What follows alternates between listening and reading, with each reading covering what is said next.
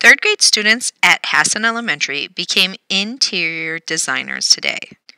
One of the opportunities that they had to become an interior designer was to work on this collaborative house. Each class was assigned a room. The students were able to create furniture, wall hangings, lighting fixtures, or other things that they might come up with. After working on this house for a week, I was amazed to see the creativity coming from my students.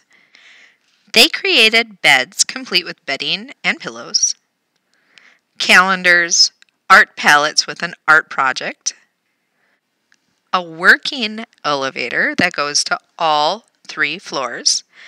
Of course, they needed a bathroom, complete with a chandelier on top, steps going up from story to story, and of course, this house would not be completed without a water slide on the rooftop. This was a highly active and collaborative project. There was lots of discussion on how and what should be put into the house.